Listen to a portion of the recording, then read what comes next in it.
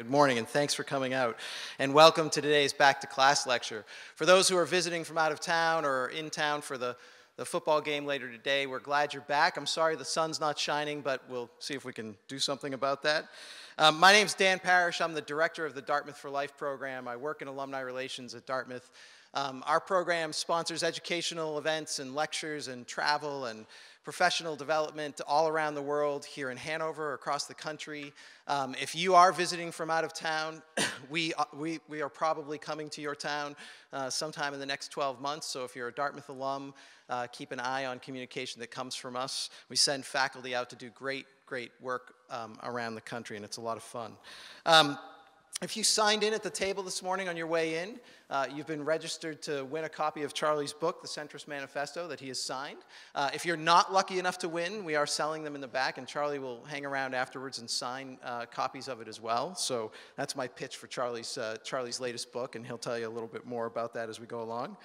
So without any further ado, let me introduce Charlie Wheelan.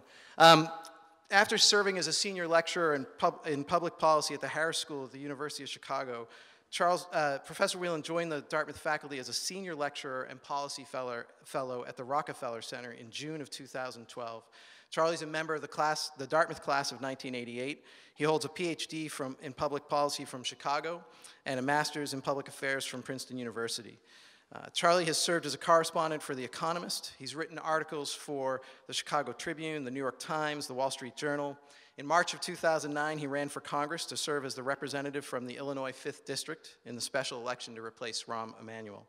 Charlie describes himself as an author of fun books about serious things, and it's a great description of the work. If you've read any of his works, it fits.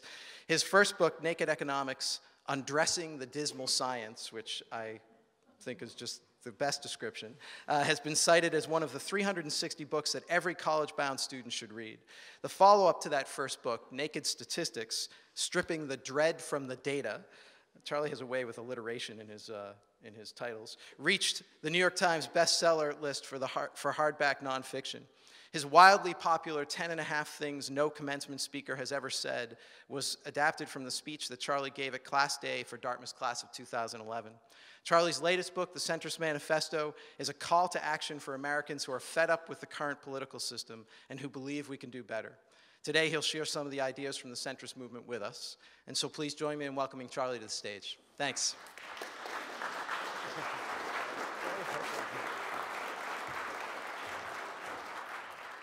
Well, thank you very much for coming. I should first say just what a privilege it is to be back at Dartmouth full time. I'm in the Rockefeller Center, as Dan said.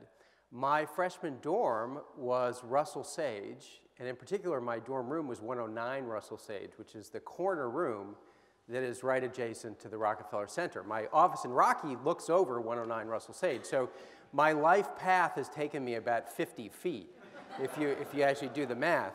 Now, the other fun thing about being back here is that during freshman orientation, I met the 3 women who lived in 105 Russell Sage, and we did the UGA ice-breaking exercise, and my job was to introduce to the group Leah Yagian, whose uncle is here, Jerry Danielle.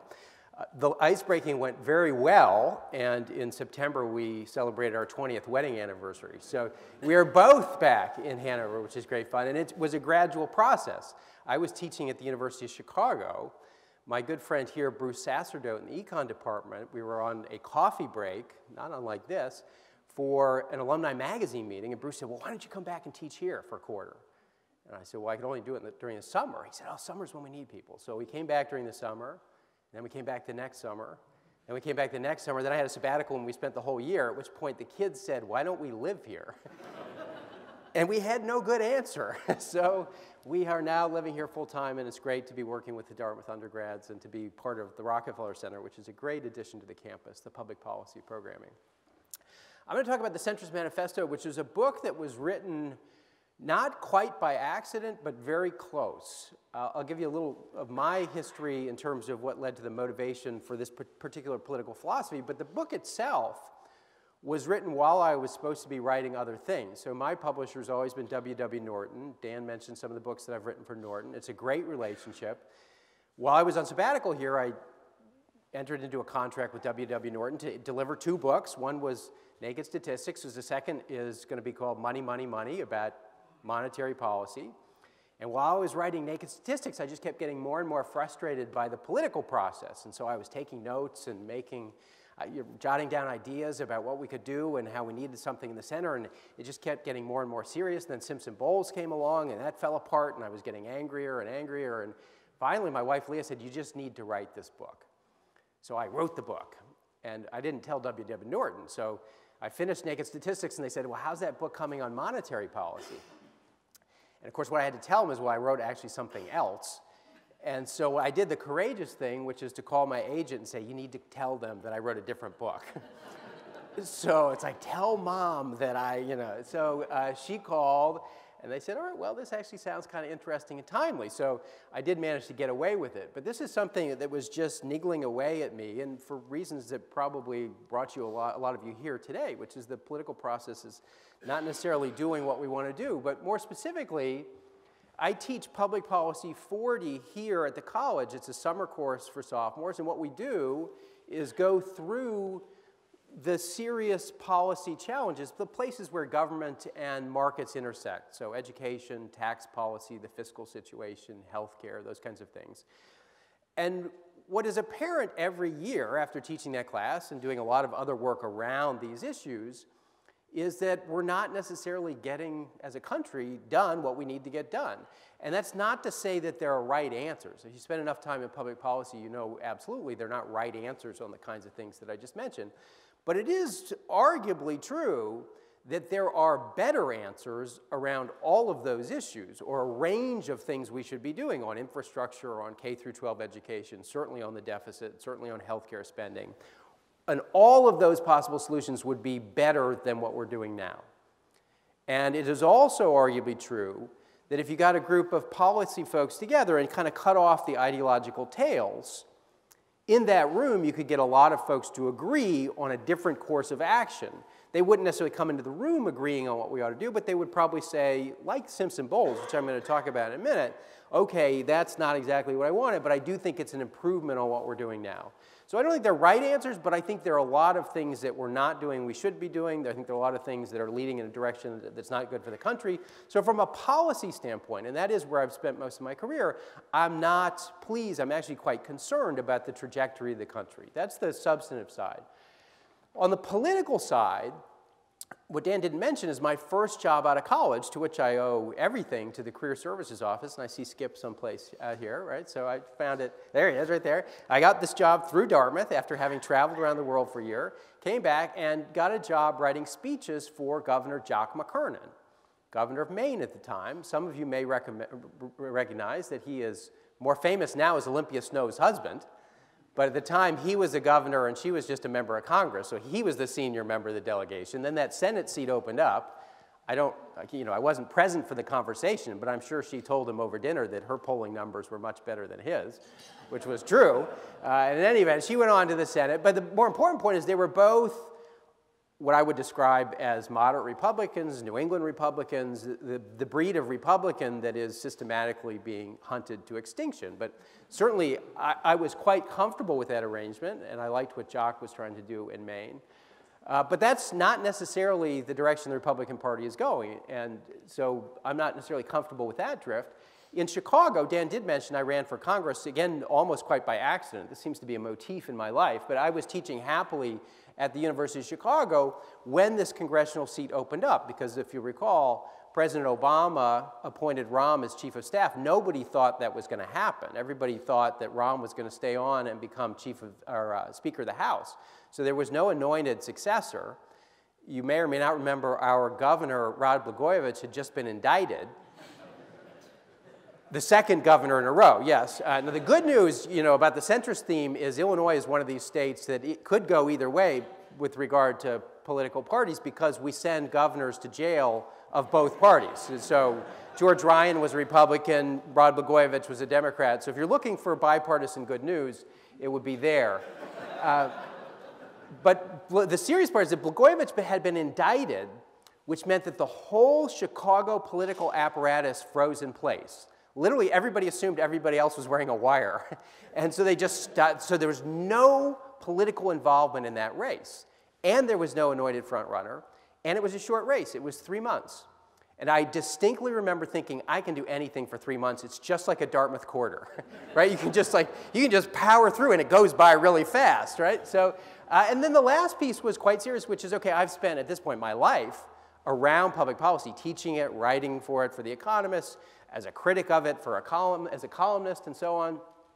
And I had the thought that, okay, while I'm not pleased with the direction the political system is going, I do have enormous respect for the political system because that's how policy gets made. So all of us on the outside who are just criticizing folks as we sit on the couch watching news shows really aren't engaging in the system, and we shouldn't expect that it gets a whole lot better. So there was a sense that if I'm going to talk, write, teach about this stuff, I should do it. So I jumped into that race. I lost. Dan, you probably figured that out, but Dan was gracious enough not to connect the dots on that one. But it was nonetheless a very interesting experience about what it's like to be on that side, trying to sell serious policy issues to people who are distracted, disengaged, and so on. And I will also say as an aside, and this is probably a sub-theme of the whole talk, the most disappointing part of that race, which was the end of 2008, the beginning of 2009. So the financial crisis was well underway. That was a stretch when you woke up every morning, turned on the radio, the Nikkei was down 6%, and S&P futures were opening down 6%, and you're thinking, boy, this cannot keep going on. It was a very scary time. As I said, we just sent our governor, well, he was on his way to prison. And you couldn't look around the country and say, boy, I think everything is hunky-dory. In that race, there were about 23 candidates of all three parties, including the Green Party, which was its own special set of candidates. But the Sun-Times pointed out that it actually was a pretty good field. Our turnout was 20%. So in that serious time, with a wide range of candidates, 20% of registered voters mustered the energy to actually get to the polls, which is, as I said, a really disappointing piece. Now, the reason I describe myself as a man without a party is in that process, I ran as a Democrat. I ran as one of the more fiscally conservative Democrats in the field. I had moments where I would stand up in a room not unlike this, and it would be, say, the teachers union. And they'd parade all the candidates through, and they'd say, Mr. Wheelan, can you tell us how you feel about performance-based pay? I was trained at the University of Chicago. I'm now married to a school teacher. My answer is, I think it's an important tool. And then there's just kind of an awkward silence. It's like, well, we got 20 more minutes.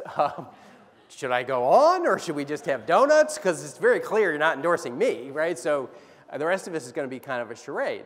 So it was clear that I couldn't get out of a Democratic primary. I wasn't comfortable in the Republican Party. And there were a lot of people I know who felt that they were in the same position. So that was kind of eating away, in addition to what I mentioned already about just the political state of things. This, again, kind of circles back to my public policy 40 years, and it's not that everyone's welcome to their own ideological views. It's just that increasingly the ideological views were totally inconsistent with one another. So, for example, it's very hard to argue that you, as a Republican, that you're a small government conservative, small c, which is certainly a defensible point of view, and that you're also working hard to pass a constitutional amendment to prevent two people you've never met of the same sex from getting married to each other. Right? That is not small government. I mean, you're welcome to your view on gay marriage, but reconciling these two views in the Republican Party is increasingly difficult. And on the Democratic side, the Democrats purport to stand for poor and minority children, which I think is an important part of the heart of the Democratic Party, but you cannot have the relationship that you have with the teachers' unions and do the things that you do to urban education. And my wife taught on the south side and the west side of Chicago and claim that you are doing what's best for poor and minority children. So increasingly, I saw these just complete disconnects. And some of the book, some of the chapters, are about these internal inconsistencies and the intellectual drift within the parties. And it's not just about disagreeing, it's just about the fact that they've come untethered from what might have made sense. And then, of course, the book was written before the shutdown. And by the way, the agreement that came to pass to end the shutdown just postpones the problem. Nothing was solved. And we've been working on this since 2010 with Simpson Bowles. So the bad news, I guess, is the shutdown was good for business on the centrist front, but I'd kind of wish that it were going the other direction. So what do you do about this? And this is why the book was kind of eating away at me, and that's the genesis of the Centrist Manifesto, which is to think systematically about intellectually what a party that harnessed the middle would look like, and then more important, strategically. And that's what one of the things I'm going to talk about at the end, the strategy of actually empowering the middle. And the book essentially was designed to lay that out. All right, so of the serious issues, I want to talk about one in particular, which is fiscal policy, because I think it's the one that's least ideological in the sense that it's just math. The solutions are ideological. There are obviously a range of things we could do on the taxing and spending side to get this in order, but the problem is not. The problem is just math. And you can look at any projections. I think this is based on CBO data, which most folks feel is probably the best, most nonpartisan source. You can look at assorted projections, but the key here is every time you revise the projections, they get worse. And that only goes up to 2020. You can make it as bad as you want if you go to 2035, 2040, 2045. But the key is that when you look at spending and you kind of back it out, you see that most of what's unsustainable in the long run is entitlement spending, because we've made promises to ourselves that just the math doesn't work in the long run. And you back out entitlement spending, most of that is healthcare spending, because it's growing so much faster than inflation. And it's debatable. I'm not sure I have an answer to whether the Affordable Care Act makes it better or worse. But in any event, with or without affordable care, United States healthcare is fabulously expensive, arguably not delivering terrific outcomes, and in the long run is driving the budget in a direction that it just can't continue to go. We got to do something. All right, so what have we tried to do? Well, Simpson-Bowles, to my mind, was a terrific starting point, both substantively and procedurally. So if you recall, I can't remember when it was convened, but they reported back in 2010. Erskine Bowles, who is a Democrat, and Alan Simpson, former Republican senator, were the co-chairs. It was like dodgeball in elementary school. They each had their team. They came up with what, to my mind, was a very attractive package of very unattractive things. Right? What made the package attractive was they actually did the stuff that people have been talking about that nobody particularly likes. It was raising the Social Security retirement age modestly. It was a higher gas tax. It was changing the way the cost of living is adjusted so that Social Security benefits wouldn't go up as quickly. They did do tax reform, which is probably one of the things that's not that attractive, except for the folks who lose their loopholes. Not that unattractive. It's actually probably the closest thing to a free lunch that we've got. Lots of spending cuts, some new revenue, and so on. So if you look at the list, you'd probably dislike everything on there, but in total, it was a very sensible package. And I remember going to the American Economics Association in January of 2011, where they had a panel of economists that really did represent the broad spectrum of thinking, from people who'd worked for Gore, somebody who'd worked for George W. Bush, some folks from the European Central Bank. The last question to the panel was Simpson-Bowles, yes or no? Right? You don't get to do what academics like to do, which is to quibble with everything, how much better you could have made it with your giant brain. No, instead just yes or no to the package that had been negotiated. They went down the table. It was yes, yes, yes, yes, yes, yes, yes. So this was, at a minimum, a good starting point for discussions, and it wouldn't have been a bad package to pass straight up or down. And you remember, if a supermajority of this commission had voted to endorse its findings, then it would have gone to Congress for a mandatory up or down vote, which I would argue procedurally would have been quite powerful, because then it would have given Congress the ability to say, boy, I hate everything in here, but we're doing something. It would at least force that uncomfortable realization. All right, so what happened? They didn't get the supermajority. And you can see the colors represent the different parties. It was kind of bipartisan in the folks who voted it down, obviously for different reasons. The Republicans said they couldn't countenance the revenue increases. The Democrats said they couldn't countenance the spending cuts, particularly on entitlements. So they each brought their own, I would argue, motivated by the tail views, but in the end, it didn't happen. And I would go further to say, if you think about who the intellectual leaders were at the time, they did not get behind it. So clearly, Obama let the report lie there. There was no getting out in front and saying that we should absolutely do this. I can't remember what the exact phrasing was at the time. Nancy Pelosi said that she did not support it because of the entitlement cuts. But then you look at the other side, the guy, Paul Ryan, who was clearly, at the time, the go-to person on fiscal issues for the Republicans, also voted no. And I would argue if he'd voted yes, he could have brought some other folks on. They would have gotten a supermajority. I think it's also true if the president had gotten behind it, they could have perhaps gotten the supermajority. In any event, it didn't happen. And that was 2010. The shutdown is essentially a continuation of this. And to back up where I came from, the fiscal issue is one that we cannot afford to continue. That's just the math. So this is, to me, the fiscal situation is this marriage of a political inability to get stuff done to the fact that substantively we got a serious issue that has got to be wrestled with. All right, so how's the political system working in general? And this is kind of a clever little graph that, I didn't do it, but that plots how the propensity of Congress to work with one another across the aisle. And what you see in kind of the earlier years is you see a lot more collaboration across parties. As that winnows over time, you see them kind of working further and further apart. So it's not your imagination that there is this partisan drift in Congress, which of course contributes to our inability to get stuff done. Now, how does the public feel about this? All right, somebody just wrote a statistics book. I'm not going to put a lot of weight behind this statistical poll, but nonetheless, when the public was asked to do head-to-head comparisons, you have to, which of these two is more favorable? Congress loses to head lice, they lose to the colonoscopy, they lose to root canal, they lose to Nickelback, and they lose to, substantially to used car salesmen. I did look at the data before I put this up. The only entity that Congress beats is Donald Trump, head-to-head. But, we'll leave that for another day. On a more serious note, this is quite methodologically sound. What you see, and probably what you sense in talking to your friends and everything else, is a secular decline in support or membership in the two traditional parties, a rise in people who self-describe themselves as independent, moderate, non-aligned. There's a lot. We could drill down on what that language actually means. One person's independent is not always the same as another person's independent. They could be left or right of the traditional parties. But nonetheless, I urge you to look at the trajectory, which is clearly down for the two traditional parties, up for people who are outside of that traditional party. And then, more interestingly, this came out just 2 weeks ago.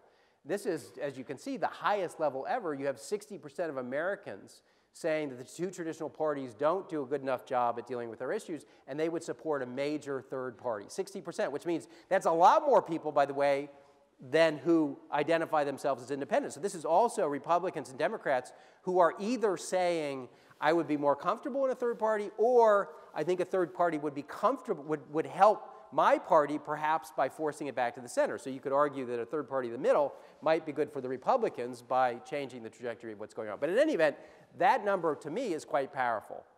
All right.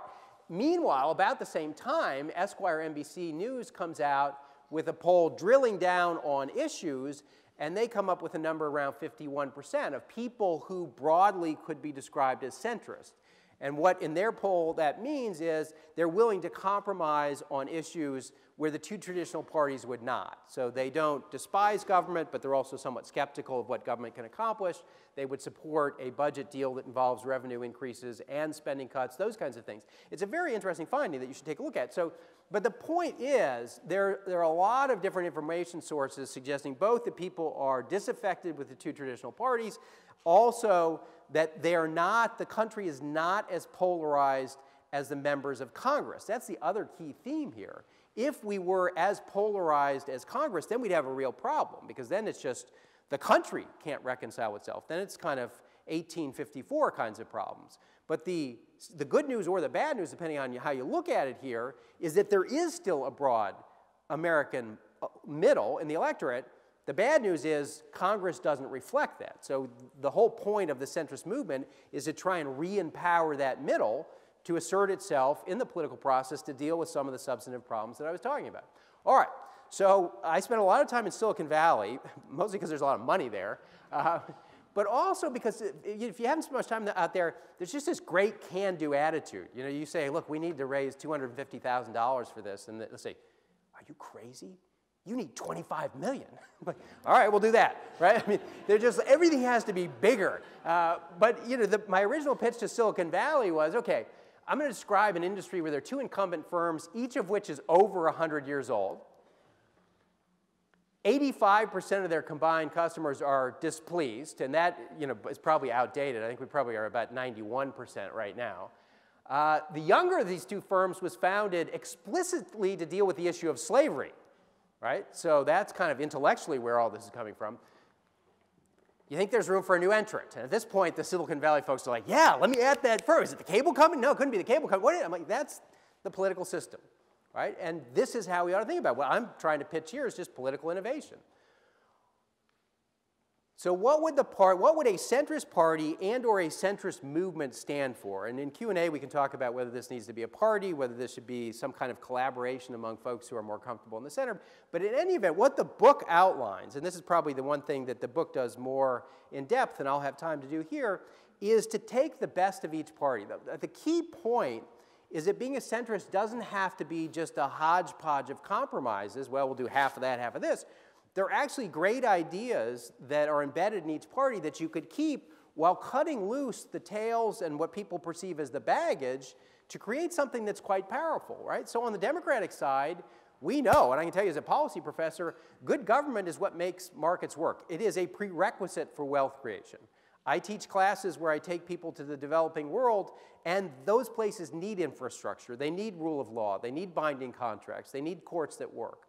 They would literally thrive and prosper if we could export the kinds of institutions that we have. Respect for the environment is one where I would argue it should be paired with fiscal responsibility because it is about not living better today at the expense of the future. Social tolerance, most of which, if you look historically, has come from the Democratic side. They've been out in front of that. And just a general commitment to social justice, I would argue, is kind of having your heart in the right place, even if they don't always operationalize it. On the Republican side, the respect for wealth creation, which is, okay, if you want to solve poverty, you need more of the pie to pass around. That means trade, that means markets, that means having a skeptical eye towards the cost of taxation and regulation, those kinds of things. Doesn't mean they're inherently bad, but it does mean you should be aware of the economic costs that they may impose. Belief in individual responsibility, the importance of families as the building block for society. If you don't have functional families, I can tell you it's nearly impossible to do everything else. Commitment to small government, which I kind of talked about, the general skepticism of what government can accomplish. Federalism is a very healthy idea, which is in places where we disagree or where there are different preferences across the country. There is, in many cases, no harm to pushing things down to the state. So the states, as long as there's not a huge spillover across states, can choose their own path. And obviously, defense is a core government responsibility. If you take economics, you know that defense is a public good. It's one of the most important things that we can do collaboratively, and government's what enables us to do that. So if we took the best of both parties, what would the bumper sticker look like? Well, fiscal responsibility I've talked about. Environmental responsibility, I actually like pairing those two, in part because when you put them together, I would argue you've eliminated both parties.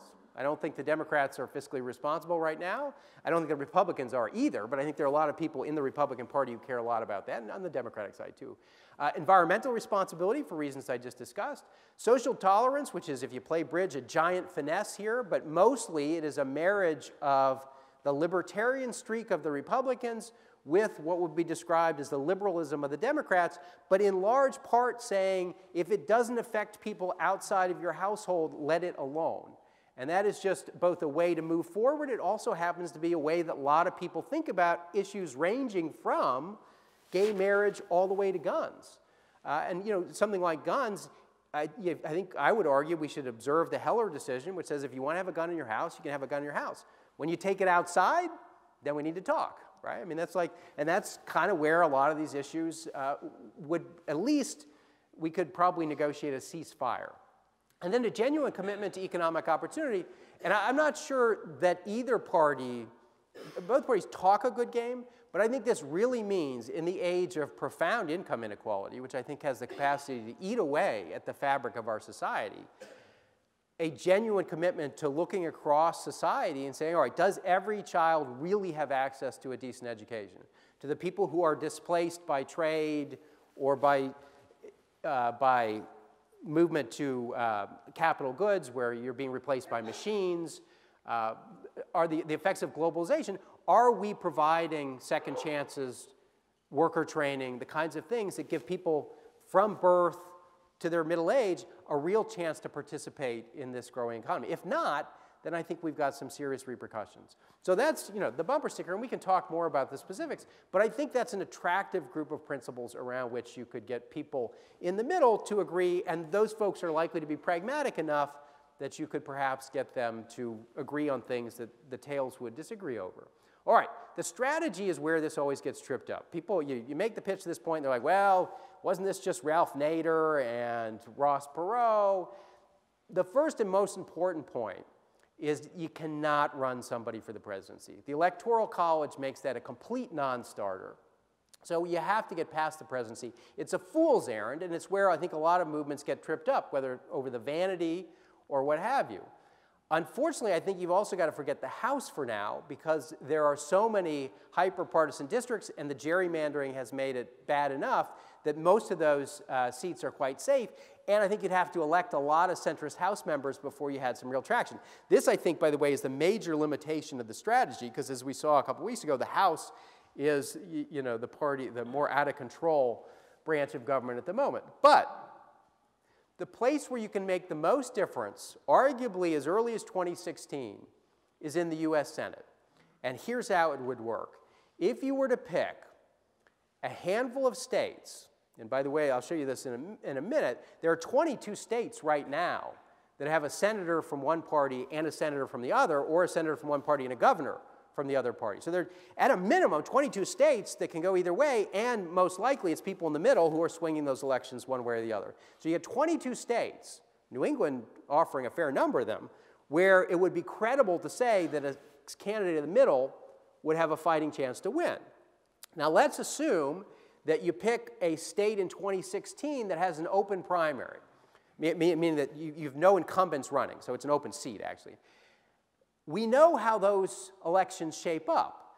The Republicans and Democrats hold their primaries, and I haven't mentioned it yet, but the primaries, of course, are a contributor to what goes on, because the primary voters are the most hyper-partisan in each party. So to get out of your primary, and this goes back to what I was talking about in Chicago, you got to say things for your base that you may or may not believe, but certainly are not the most attractive things to voters in the middle. So you're on the right, and yes, clearly every kindergartner needs to take a gun to school, and on the left, the retirement age is currently too high, we need to bring it down to 48, and oh, we can pay for it, and then what traditionally happens is you rush to the middle, and you do what Mitt Romney contributed forever, which is the Etch-a-Sketch, right? Well, not every kindergartner needs a gun, and 48 might be a little low. You try and walk the stuff back because that was just what you had to say, and you need to win the center.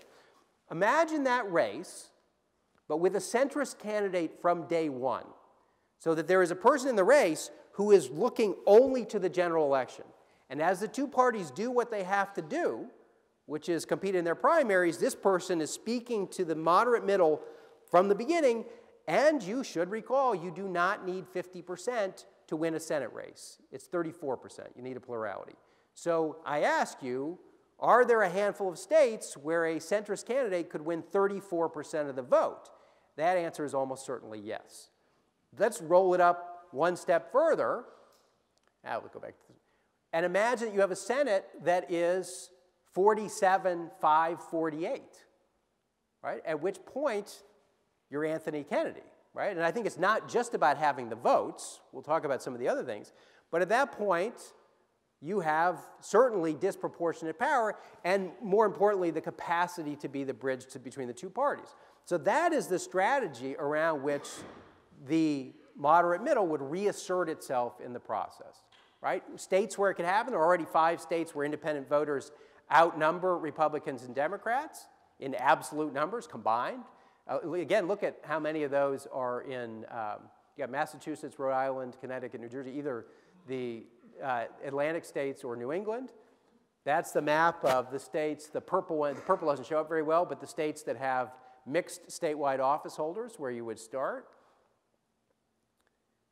And think about what happens if you get this mix in the Senate. I already talked about the swing votes, but it's not just about flexing your political muscle. If you have only 5 senators, it also changes the mentality of the way that you function in the Senate. Namely, you're never going to win a majority in the Senate. Therefore, everybody on both sides is a potential ally. you can look to the Democrats and say, look, if you're serious about putting a price on carbon, here are 5 votes. You can look to the Republicans and say, if you're serious about entitlement reform or fixing the tax code, we have 5 votes here. Because you can't do anything alone. It changes the dynamic, which is currently about one party thinking, boy, if we just stick it to the other guys, eventually we'll have enough votes we can get everything we want.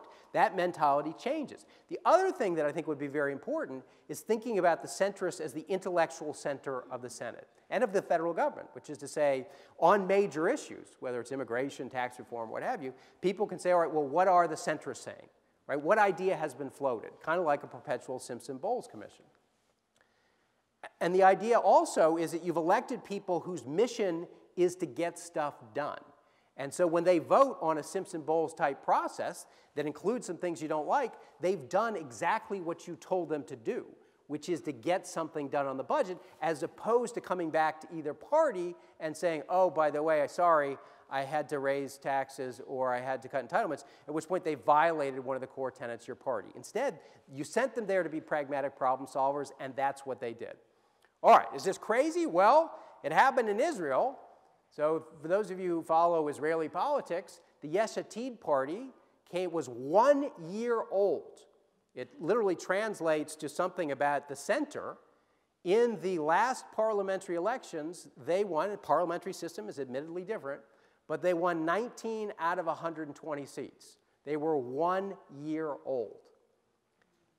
And of course, that was the headline, which is, okay, now you get 19 seats, you determine who's the prime minister. Again, it's different in a parliamentary system, but you then have injected yourself in the government. Now, I would argue I don't think they've done anything significant with the power that they earn, but I think it proves electorally that when people are fed up with a hyper-partisan system and somebody credible comes along and says, here, we want to represent the center, that it actually can happen.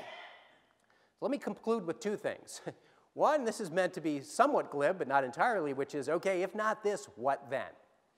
Right? And if you got a better idea, I would like to play more golf, right? Because, again, going back to where I began, I am deeply concerned about the direction that the country's taking on the policy front. And I think that we have an obligation to do something about it. My fear is that sensible Americans have started to treat the political process a little like the Chicago Cubs.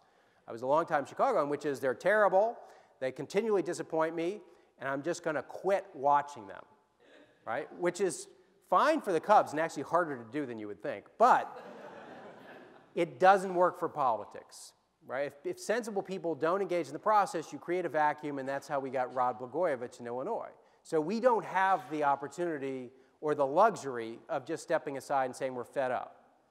So my serious question is, this is the best I got.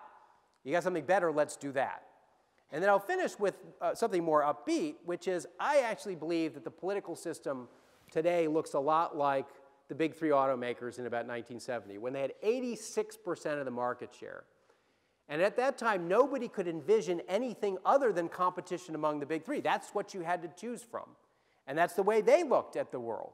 And if you remember, I was young in 1970, but I certainly remember about 1975 when the most exciting part of every family vacation was when the car broke down, right? Because it was always in some out-of-the-way place, and we got to stay there for a while, right?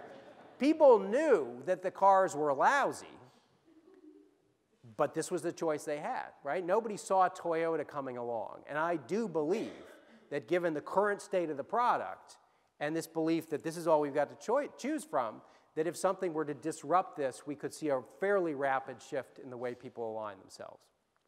So with that, I will entertain questions, of which I hope there will be many. Better ideas, worse ideas, complaints, what have you, but thank you very much for sharing part of your day.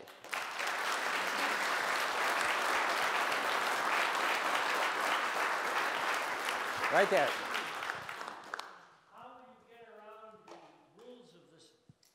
How will you get around the rules of the Senate that permit filibusters and one senator holds? So it's a great, I mean, the first good news is that 2 things that I don't think are healthy at all, one is campaign finance and one is kind of the obstructionist rules in the Senate, would both work to our advantage. Right? I think, just as an aside, I think the campaign finance system is a complete disaster. I can tell you as a candidate, it's worse than you think. Not merely because of its corrupting influence, but also because it just takes so much time in terms of raising money, and also because it drives out sensible candidates. But what it means for us is you can take a lot of money from all over the country and channel it to specific Senate races. But back to your question about the rules of the Senate, it also means that 4 or 5 senators can shut down the place for business. It means that unlike the House, they actually have to pay attention to you. Now, people often ask me, they think it's a really tough question, well, who are they going to caucus with? And my answer is, well, who's got the best deal, right? I mean, your vote, what are you serving? You got the jelly donuts? They got eggs over there, right? I mean, you forget that you are the Anthony Kennedy. Nobody cares what Anton Scalia or Elena Kagan thinks about gay marriage because you know how they're going to vote. And so when you're Anthony Kennedy and you have rules that favor you, I think it's quite important. People also ask, well, how would they get along with Mitch McConnell or Harry Reid? And my answer is Mitch McConnell and Harry Reid aren't going to be majority leader, right? Who picks the majority leader when it's 47-5-48? The centrists. And neither party is going to put up somebody so polarizing. What they're going to, it's like baseball arbitration. What they're going to do is put up the person most attractive to the center who is still acceptable to their own members. It's going to force that leadership to the middle. So I actually think the rules of the Senate, and that's why we're going for the Senate, are quite favorable to what we're trying to do.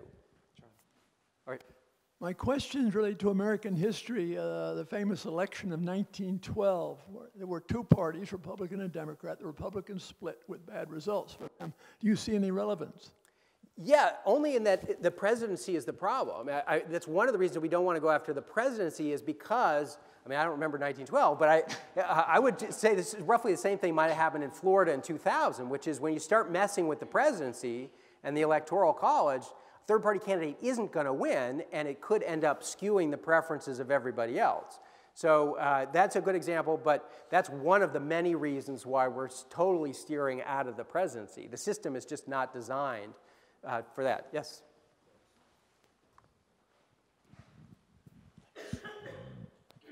I'd just like to know, in terms of finding candidates in the center, won't you always have a problem with either party seeing it as such a threat that they're going to, one of them is going to feel they're going to suffer more than the other, and won't it be necessary to find a centrist candidate from one of the 2 existing parties of high caliber reputation? Yeah, so there are actually a lot of really good things embedded in the question. The first is the 2 parties, no matter what happens, where it is, or what candidate, are going to feel very threatened. Like if you remember my automaker example, what brought them together was Japanese competition.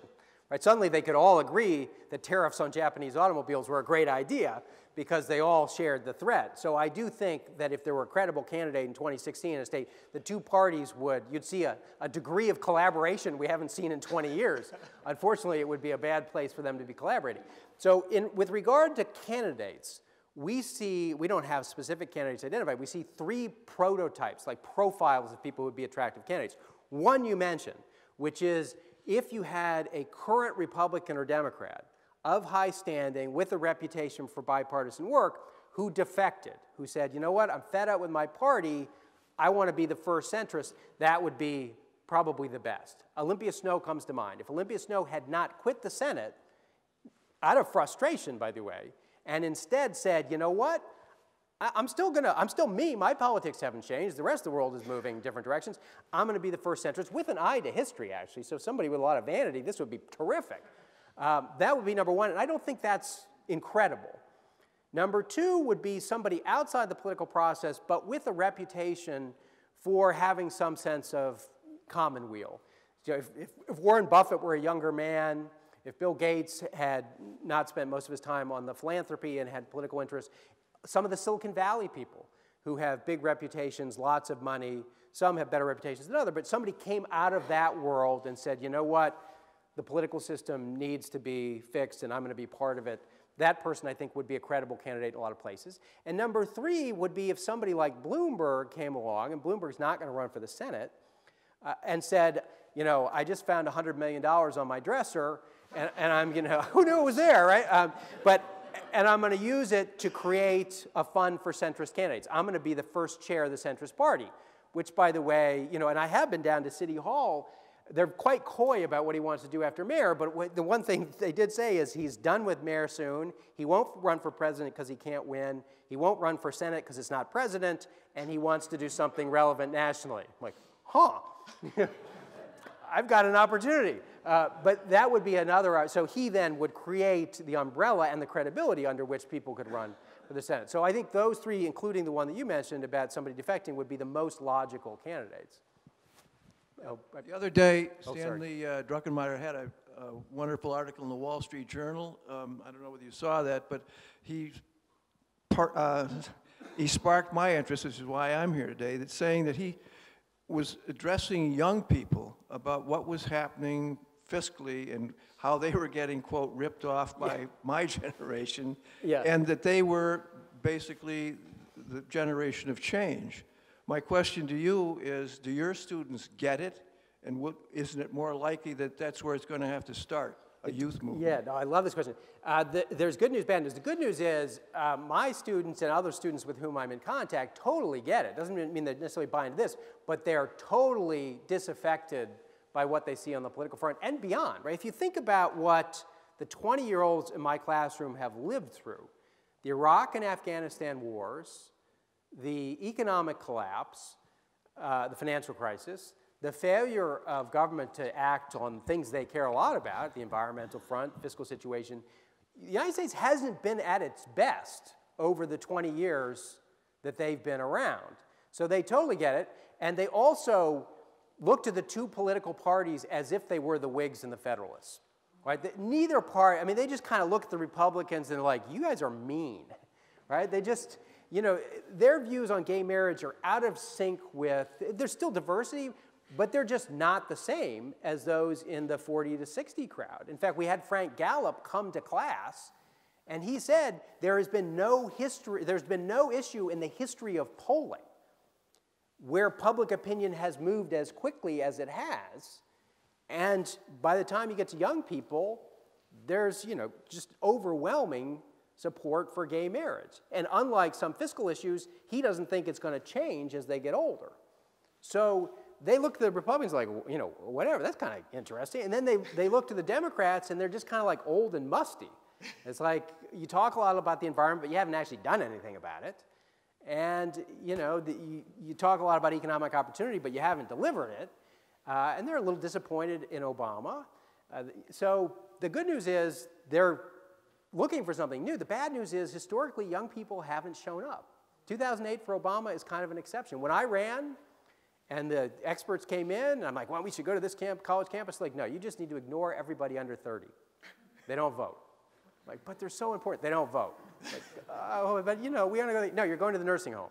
Like, oh. Bingo night again. So the question is whether you can. There were a lot of bingo nights. The question is whether you can get that group to show up and do something. The question is whether you can get everybody to do something, but that group in particular, and at present they haven't shown us much. Charlie, you mentioned Simpson Bowles. Recently I've been reading and hearing commentators talk about Simpson Bowles 0.20. They're reworking the proposal. Is there any chance that a mainstream Republican or a Democrat, a Jeb Bush or a Hillary Clinton, might embrace something like that? And if they do, would they have any chance of getting a nomination? I think that you put your finger on the problem, which is I think it would do great things for the chances of getting elected in the general election. Right? I think if either one of those candidates came out and said, you know what? We got to do something. Here's what I propose. You're not going to like it all. And in fact, Gallup, I didn't put it up, Gallup had a poll around the time of the first Simpson Bowles as it kind of rolled into the super committee, which was the next version, that said 60% of Americans, this is in the book, said at the time that they would support a compromise even if it included things they didn't personally agree with. So the public was way out in front of that. But I think the second part of your problem, or your question, is the problem. Namely, play out the primary. Which is, I don't think the Republican candidates, and think about what Mitt Romney went through. And you know, whether you liked his politics or not, he's a decent person with a powerful record as a governor of a major state. He shouldn't have had to go through that nonsense, right? Nobody should have to run against Michelle Bachmann. Excuse me, right? I mean, and And so I think he would just get beat up over things like the gas tax increase, which I can tell you as an economist is the first place you ought to go get revenue, because you always want to tax externalities, right? You want to tax pollution, or do you want to tax capital, labor, and savings? Go with pollution. So I don't think he's going to get out of a Republican primary, and I think on the Democratic side, if you say I'm going to raise the Social Security age, the AARP blows up your car. I think the primary system is a big problem on that front, and I think the public would get behind it, but I think it's hard to become a candidate, to get on the ballot, to present that kind of a moderate solution. Charlie, two more questions. Two more. There's one here. One way in the back. Why is there such a discrepancy, huge discrepancy between the political alignments of the voters and the political alignments of the elected officials? Oh, this is great. So we could bring the whole political science department or government department in, and they could talk for about 6 hours on this. There are a lot of answers, some of which is, there is some genuine partisanship, right? I mean, like everywhere, there is a continuum of opinion, and that's healthy. But it gets exacerbated by a whole bunch of things. One is, increasingly, we're residentially sorting ourselves by ideology. So it's far more likely today than 50 years ago that you're going to live around fellow Republicans, live around fellow Democrats, which is, of course, why my district in Lincoln Park, Chicago, wasn't terribly competitive across parties. Whoever won that Democratic primary was going to win.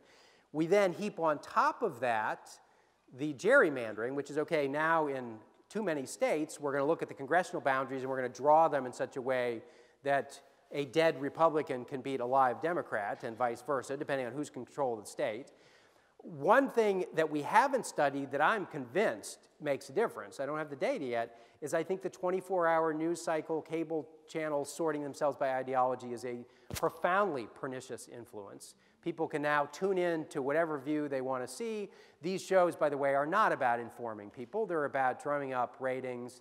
Robert Reich, who was back, class of 68, was back, and he tells a great story where he was on a cable news network, and he's talking, and they go to break, and the producer says in his earpiece, "You're going to have to yell more."